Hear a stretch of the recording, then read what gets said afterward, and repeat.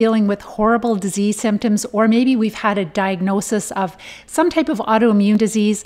And if you've been following my work, I've been really trying to help bring the word out, educate people that probably the biggest cause of your symptoms is a parasitic infestation.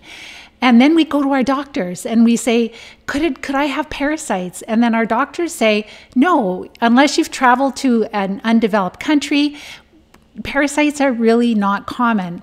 That's why we need to talk about this, because I'm going to share with you today many, many different ways that we do become infected with parasites.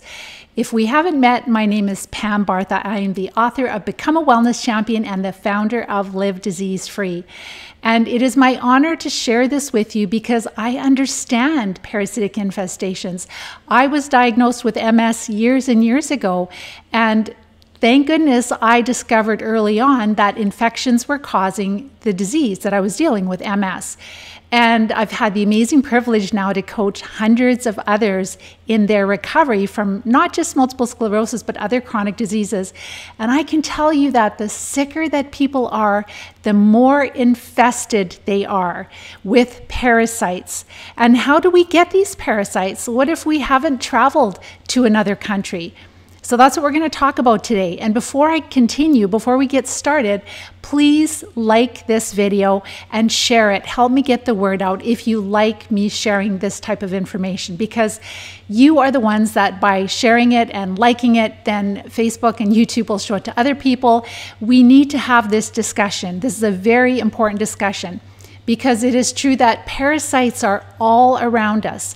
And also, I just wanted to share too that if maybe this is the first training you've listened to of mine, make sure that if you're on YouTube, because we have people on YouTube and on Facebook joining me right now, so make sure that you subscribe and hit the notification bell so that you'll know when I'm going live next time, because it's really nice. You can ask questions when I'm live. So the topic again for today is, how do we become infected with parasites if we haven't traveled to third world countries or undeveloped countries? And maybe some of us have traveled, but there are a lot of parasites in our own country where we live if we're living in a developed country.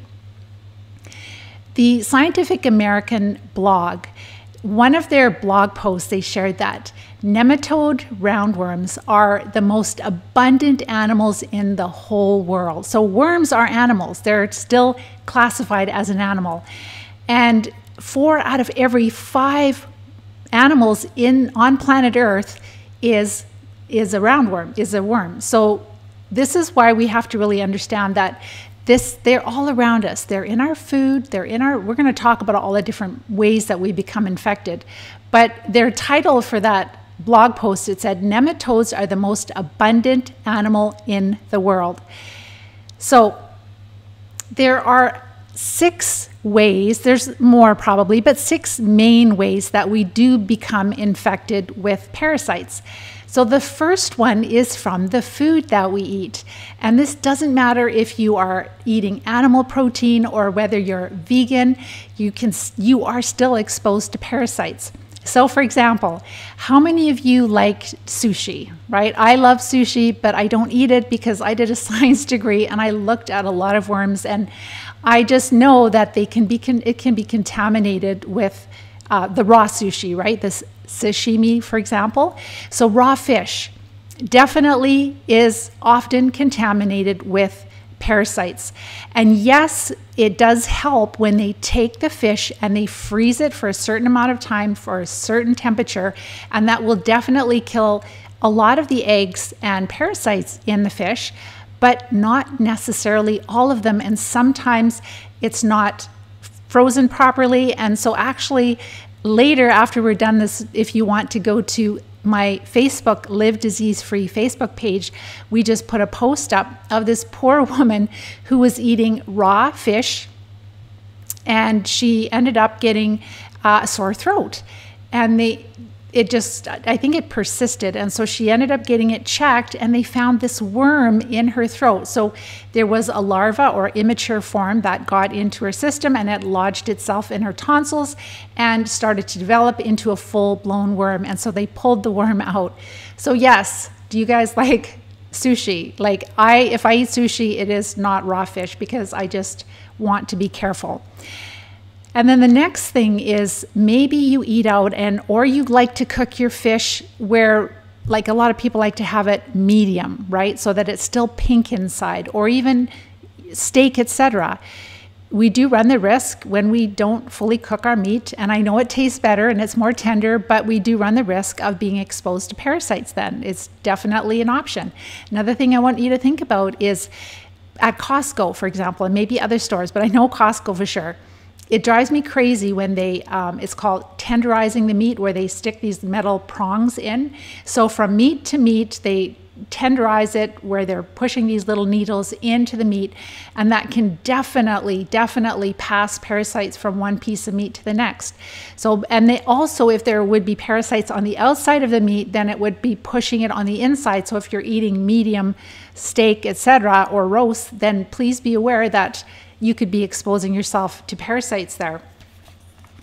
And then also in our stores, so this is where maybe we don't eat animal meat, maybe we're vegan or vegetarian, and we just really rely on plant for our food. A couple of things I want you to think about is that our produce is coming in from all over the world.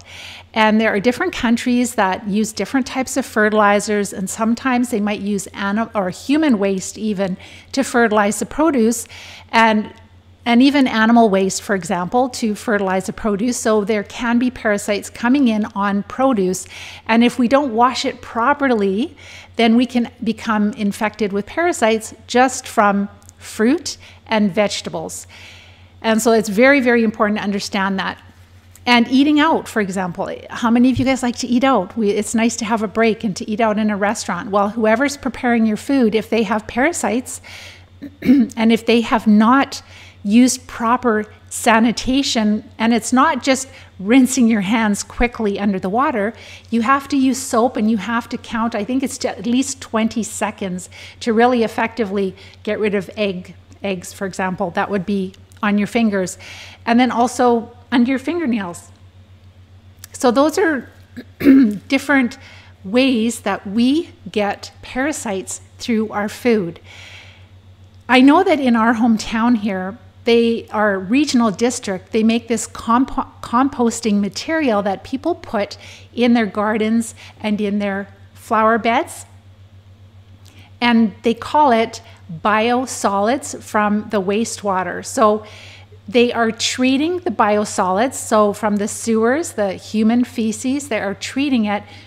But are they treating it well enough? Because if we don't believe we have parasites, so sure, maybe we're killing off the smaller bacteria, for example, and smaller protozoa, but are they treating it well enough to get rid of the persistent parasite eggs?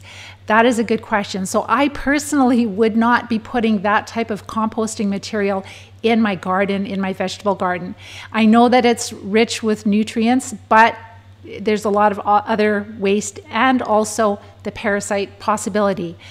So those are just a few ways that in our developed countries that we can pick up parasites from our food.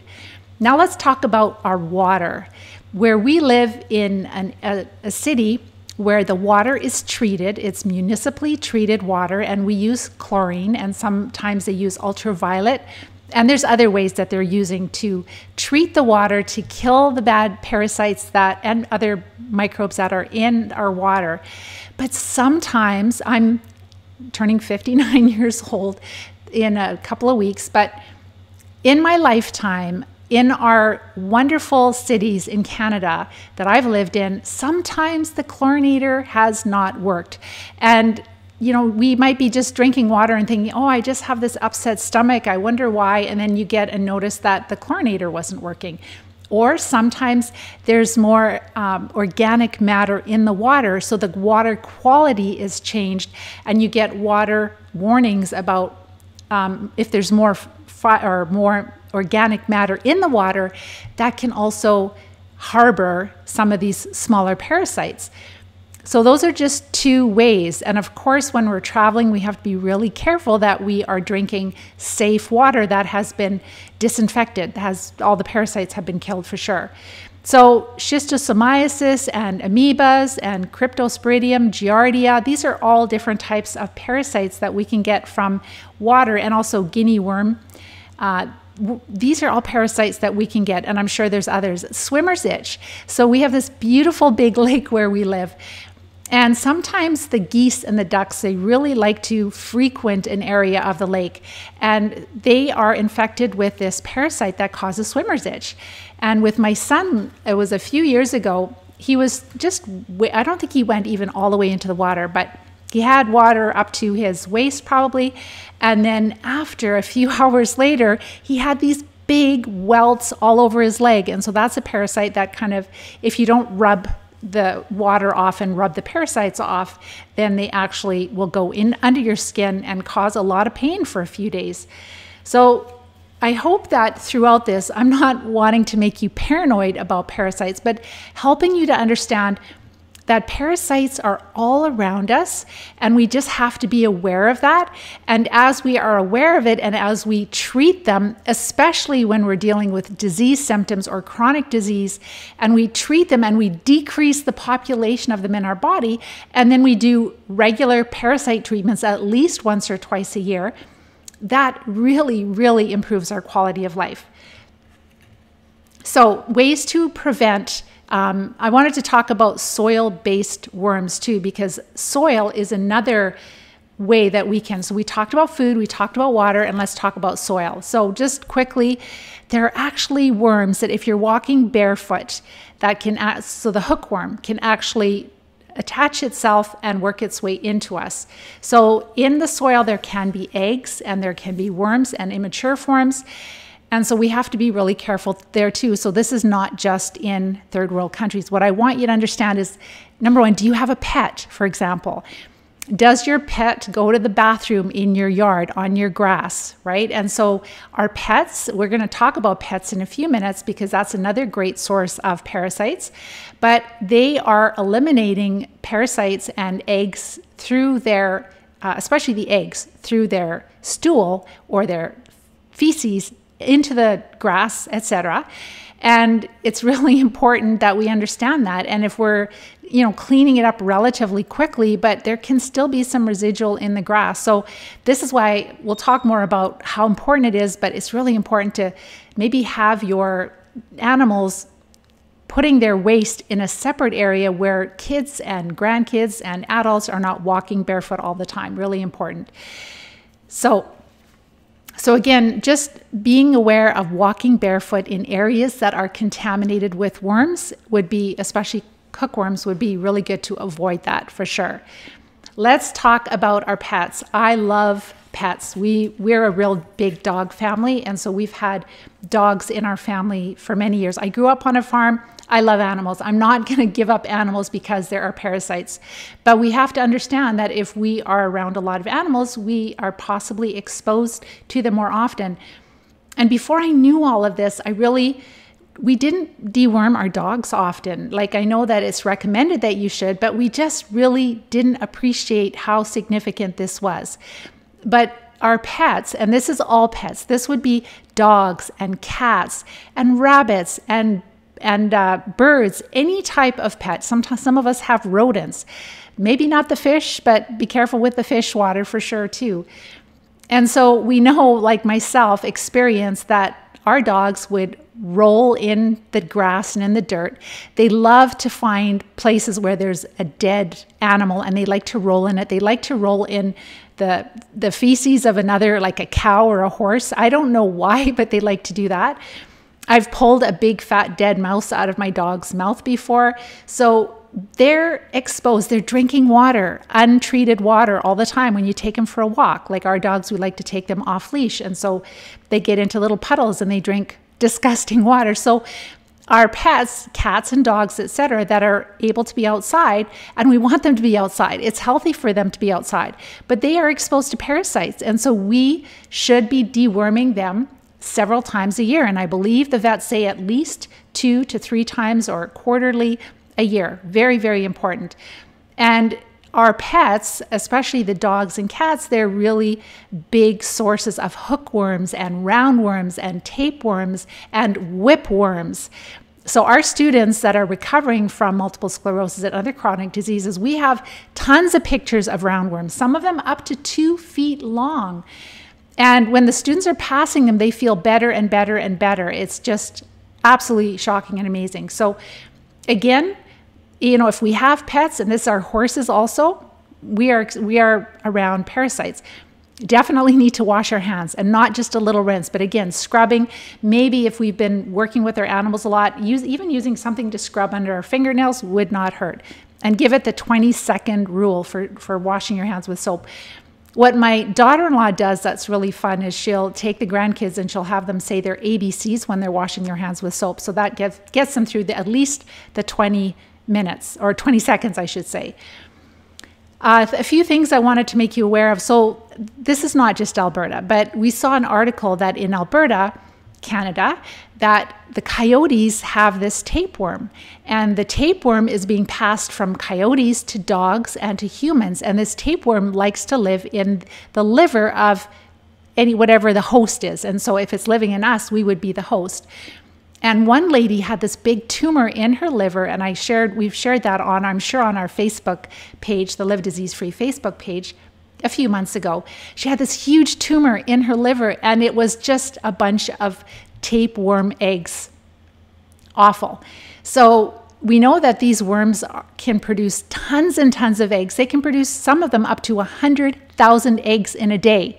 All right, that's a lot. And this is what we're up against. And this is why we have to be a little bit more diligent, because this can help us to prevent chronic disease. We have to treat them, obviously, but we can also reduce our risk of being infected by them. And then some of you might have cats. Do you have a cat? So in the feces of the cat, there is a protozoa, and cat scratch fever is something else, which is Bartonella, which is a type of parasite bacteria. And that can come from, let's say, if you have a wound that the cat licks, or maybe, I know sometimes cats can bite or scratch, and they can infect us with Bartonella. And it's not a good thing to have. It give us a lot of horrible symptoms. Also, birds. One website that I looked at, they were talking about how birds can carry at least 60 different diseases. So those diseases are different types of microbes. And when we have a healthy gut, let's say when we have a strong microbiome, and we're exposed to the parasites, like maybe they're on our fingers, they're in our food, we talked about all the ways, and we had, let's say, have lots of hydrochloric acid in our stomach, a lot of them will be killed there, but then we've got this thick growth of healthy microbes that prevents them from establishing themselves in our intestines, then a lot of times, and a strong immune system, then a lot of times our immune system will deal with them, but not always. Many of us, like myself, have been on a lot of antibiotics in the past. When I was a child, every time we got a fever, the doctor said, get your kids on antibiotics. So my mom was really worried about having strep throat affect our heart. And so every time we were sick, it was antibiotics. As a teenager, for acne, I used antibiotics, several months of tetracycline. So my natural defense was incredibly devastated. And then I grew up on a farm, and I helped my dad in the pig barn, and we had cows, and we had bunnies, and we had dogs, and we had cats, and we had all the animals. And I was exposed to a lot of parasites, and nobody was able to test. Like, the tests are really poor, so nothing showed up. And it progressed and progressed with more stomach aches and digestive issues, and then it progressed into multiple sclerosis at the age of 28. So that is the case for most of us. It's usually the overuse of antibiotics, our microbiome has been devastated, and then the circumstances in our life really build up at that point. So we talked about our food, we talked about water, we talked about the animals. I'd like to talk about, and we talked about the soil also, really important. And I wanted to also share about insects, because sometimes we are bitten by any type of a biting insect. So this is mosquitoes, horseflies, fleas, ticks, all of these biting insects. just want to make sure I didn't, yeah, ticks, fleas, mosquitoes, lice, that's what I forget, and horsefly. So any biting insect, when they bite us, a lot of times they draw blood and they're infecting us as they do that. But then sometimes when they're drawing blood from us, because that's how they feast, they are actually dropping their feces onto our skin, and that's how we become infected with the parasites also. So some of us might be aware of Lyme disease, right? And that would be Borrelia, Bartonella, Babesia, Ehrlichia. There are many different microbes that travel together and cause Lyme disease. So we become infected with those. Babesia is very common with multiple sclerosis. So again, it can be from the saliva of the insect as they are drawing blood from us, or it can just be as they're depositing their waste on us. And the last one I wanted to just quickly mention is blood. So sometimes we might have blood transfusions, or none of us, but if anyone shares needles, for example, we can pass parasites that way. So that's not as common, but definitely if we had to have a blood transfusion, then we could be exposed to whatever parasites were in the blood. And I do know they try to clean it, but some of them definitely could be in there. So the key is, I'm just going to talk a little bit about how, again, we can avoid these parasites. Number one is washing your hands. So I always, like when we're around our dogs and our animals, we wash our hands. I wash my hands all the time. And don't put your fingers in your mouth. When you're working with animals, just keep your hands out of your mouth and wash them. At least 20 seconds with lots of soap. If you've been around animals a lot, maybe use a little brush under your fingernails. But that is really, really important. Secondly, if you have a pet, make sure that they're not sleeping in your bed, because definitely you're exposed to a lot more parasites that way. And then have them also dewormed often. Make sure to deworm them. And when they're depositing their waste in your yard, have an area for them so that if kids and grandkids and yourself, you're out and about, you're not stepping in it, and clean it up promptly. It's really worthwhile to clean it up immediately so that it doesn't get stepped on and the parasites cannot move out into areas, especially if maybe they're the larva form. With food, make sure to wash, and it'll take more than just water. You can use like natural soaps, a little bit of hydrogen peroxide, and I know there's other things that you can use that would disinfect. Again, this is the hard thing. You don't want to destroy all the good microbes that are on vegetables, but if there is a risk that it is contaminated with parasites, especially things that are not coming from local, so things that are coming from other parts of the world, for example, produce, etc., make sure to wash it really well. And then when you're having your own garden, make sure to use safe things, natural or organic fertilizers that are safe, that are not contaminated with especially the human feces, because even though they've been treated, I would just be really careful with that. You can even wear gloves when you're gardening. If you have kids, make sure to cover the sandbox, because there's always a neighborhood cat that will come down into your yard and do their business in the sandbox, which will be horrible for your kids. So those are some different ways. And then as far as your meat, be careful when you're purchasing meat that has been tenderized. Be aware that there can be cross-contamination, and it can be pushing parasites deeper into the meat. And also with sushi, be really careful with the raw fish. And I think about this a lot because this is my whole world, helping people recover. So even I haven't honestly been eating sushi for a while. I really like I love raw fish, but I don't eat it because I know too much about worms. And as far as sushi, I just sometimes wonder, like, if they're handling fish that could be contaminated, and then they're handling, like, are they washing their hands well enough in between? So we could possibly be contaminated with with sushi that doesn't even have raw fish in it. So just be aware.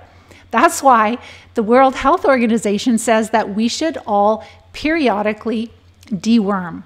And that's what we do in the Live Disease Free Academy to help our students recover from chronic disease. We have to treat aggressively because they're really infested. So this is a high level of infestation. But then when we're well, then we should really be definitely deworming at least once or twice a year. So what I'd like to do right now is go to your questions and see if you guys have any questions for me. So I hope I made you think right? That you don't have to travel to an underdeveloped country to pick up parasites. They are in your food, they are in your water, they're in your soil. If you're gardening, they're in the soil, right? They're in the food, water, soil, and they are also in our blood, and our pets, again, are a huge source of parasites. All right, so I'm going to go to your questions. Hi, Maureen. Hi, Mary Lou. So with the heat, think about it this way. If you're infested with parasites, so Mary Lou, you have multiple sclerosis. You are infested with parasites. How do I know this? Because I've worked with over 600 people, helping them in their recovery, and I have hundreds of pictures. Like, the sicker we are, the more infested we are. Parasites don't like to be overheated. So when you become overheated, they act out and you feel worse. So we've seen this lots. And that is why, as you treat them, you'll see that you can handle the heat again. Hi, KJ. You're very, very welcome. Hi, Lorena. Hi, Yema. Nice to meet you also. Hi, Irene. How do you know if we have parasites? That's a really good question, Yema. What I'd like you to do is, when you're done here, go to the Live Disease Free YouTube channel. And I think 3 or 4 weeks ago, I did a video on the common symptoms of parasites. They are everything from head things like mood, cognitive function, memory, etc., and all the way down to gut issues and neurological symptoms, migraines. They're varied. It depends on which parasites you have and where they're living in your body. I just wanted to share too, which was really fascinating. Today I was speaking with a gentleman who'd like to work with us in the Live Disease Free Academy. And he has multiple degrees. He's got his veterinarian degree and biochemistry, I think PhDs in both of them, and another degree.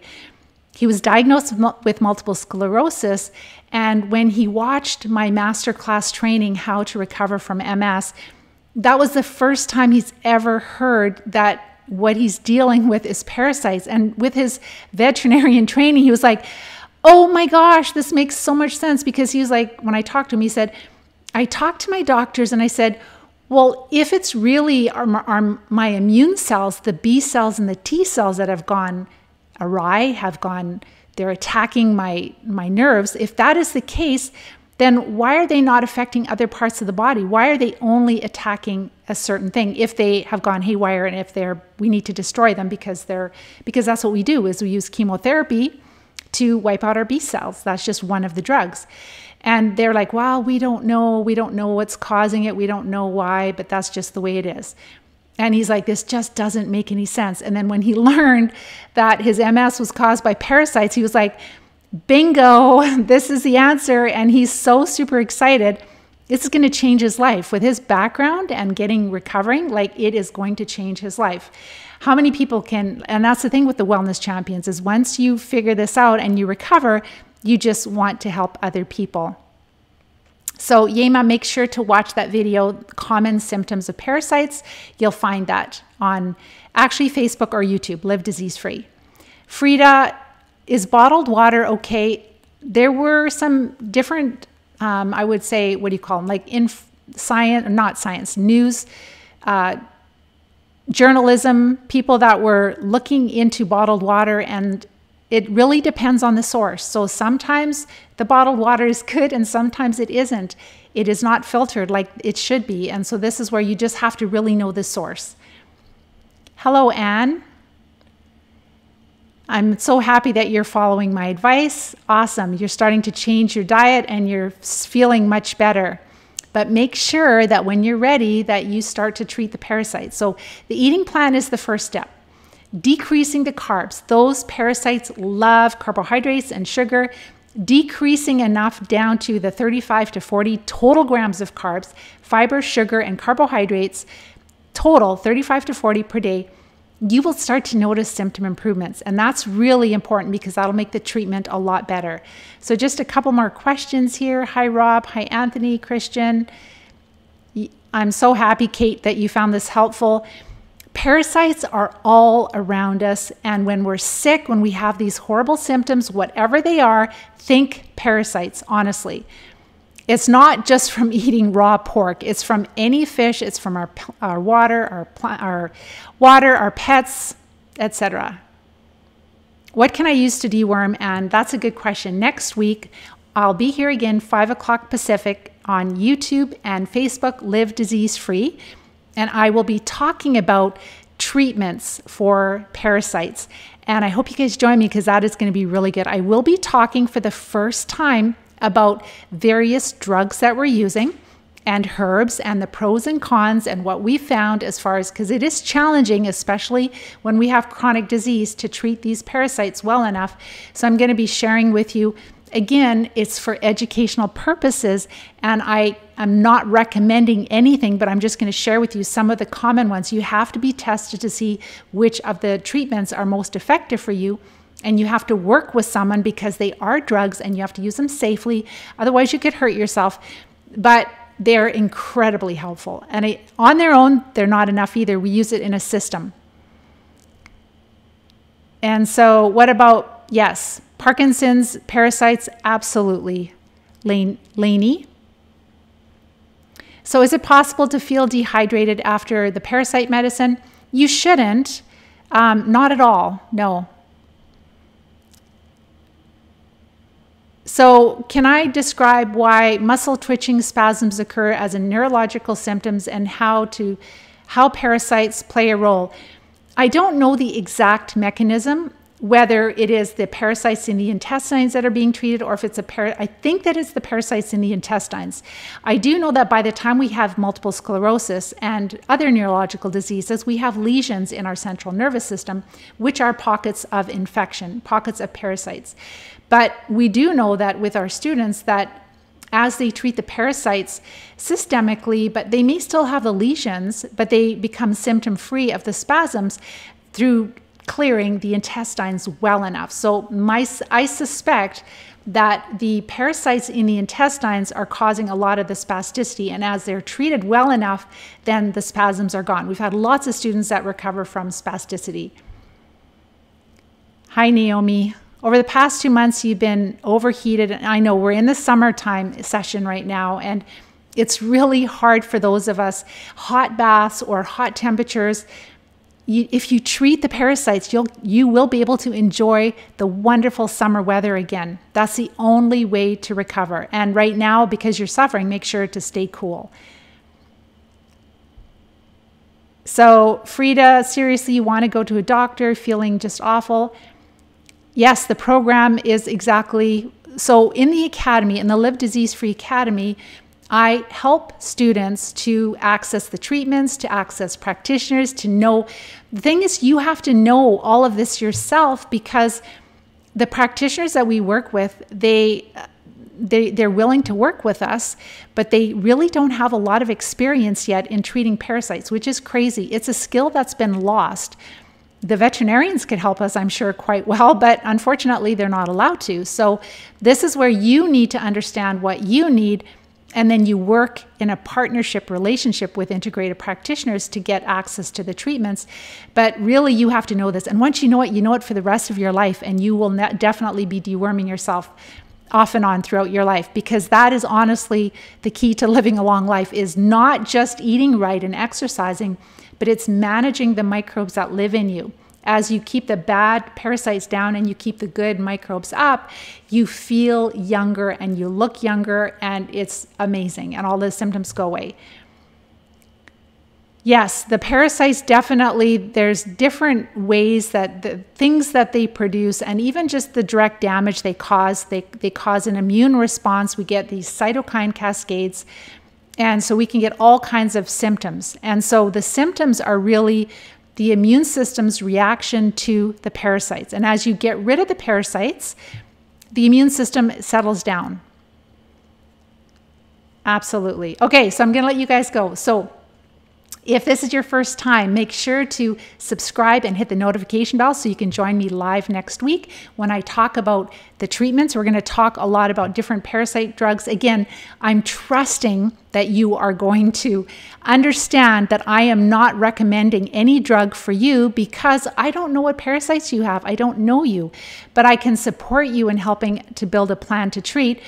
But I just want to give you some ideas on, the pros and cons of herbs for parasites and drugs and what we're using, what we're seeing works well, etc. So that's going to be 5 o'clock Pacific, Wednesday next week on Facebook and on YouTube, Live Disease Free.